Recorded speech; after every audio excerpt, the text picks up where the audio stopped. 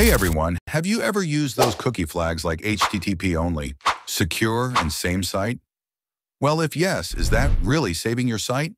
Though they sound really solid, like your cookies are locked in a vault and nobody's touching them, but it's still useless? A few days ago, I was testing an application and found and reflected cross-site scripting, but the twist was the cookies were flagged as HttpOnly, secure, and SameSite.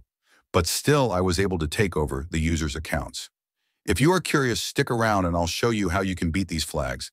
So let's break this down real quick. First, what really is HTTP only, secure, and SameSite?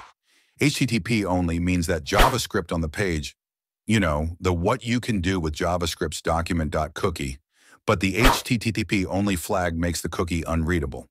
Seems cool, right? But here's the thing, it only protects from client-side access. If there's a vulnerability like XSS, sure, you can't read the cookie, but you can still sometimes mess with things on the server side. Now let's talk about secure. Secure means the cookie only travels over HTTPS. That's good. I mean, you don't want your session flying around in plain text. Looks like very useful. And then the big one, SameSite. Now this is where things get kinda interesting.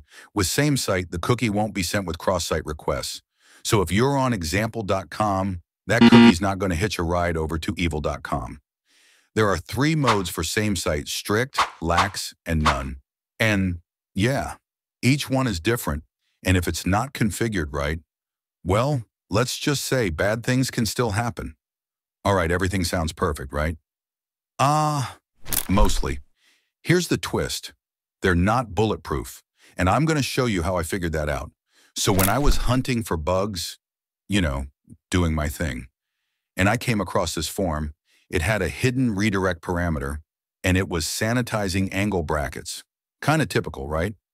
But the form was auto-submitting the moment the page loaded. Like, no clicking, just boom, it's gone. So I couldn't just inject a script and watch it fire. I had to get creative.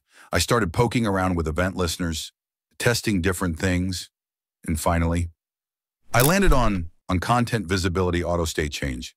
Yeah, I know. It's a mouthful, but it worked.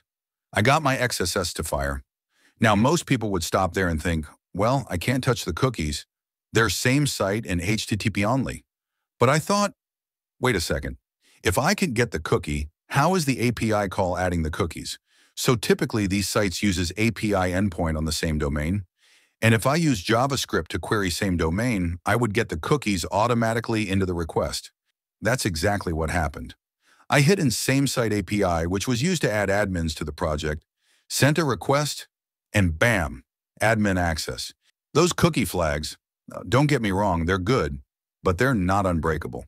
If you can interact with server-side logic, if you can find those same domain endpoints, you still have a shot. If you thought this was cool, make sure to smash that like button and subscribe for more real-world hacking breakdowns.